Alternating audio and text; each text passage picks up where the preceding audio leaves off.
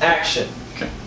Hello, this is Kale, and welcome to the Kale Scale. This episode, The Predator, 2018. This movie is directed by Shane Black, who was in the original one, and was the most annoying character. Though, he does make a fine comedy movie that just so happens to have the Predator in it, though. The best part about this movie is the cast of messed up veterans that our main character takes with him to go fight the Predator and get back his son. All of them are irrelevant cast-wise except for Keegan-Michael Key. It's always a pleasure to meet him. No, Thomas Jane is the Tourette's guy. He was one of the Punishers. Yes, he was. Fun fact, they have a character that has Tourette's in this movie because Shane Black himself has Tourette's.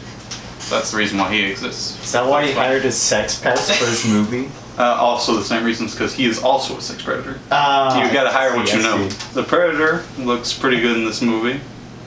And then the Ultimate Predator, as stupid as he is pretty great. Is it better or worse than the Alien Predator? Like the movie? No, like the whatever, the Alien Predator, I don't remember what they called it. There was an alien that combined with the Predator.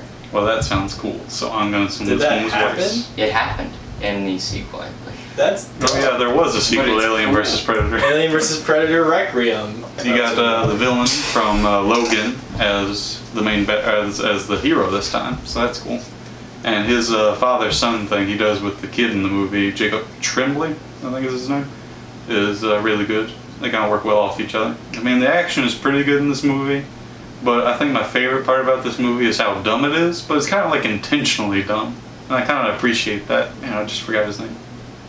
Keegan-Michael Key? No, Hotel Artemis, this is Sterling K. Brown. Sterling K. Brown. Is the villain in this movie with like absolutely no setup. He just arrives and is like, yeah, this is what I do. He's just popping Mentos. Basically what his idea was that the Predators are snatching people up from Earth and coming more often because Earth is about to just be completely ruined, for us at least. So like, well, get them while they're hot. They're trying to get the best genes from us to fit into, to cram into their ultimate predator. By the way, that kid, he murders a lot of people. I mean, not intentionally, but like, for some reason he goes to this house, he knocks on the door, they're having a party, and then some drunk or high guy throws a rock at him, which without the predator mask he had on, he would have died. And then apparently predator masks work that if it gets touched by something, it just shoots a rocket. So the mask just shoots a rocket into this house and kills who knows how many people were at that party. Overall, I think I'd give it a 6 out of 10.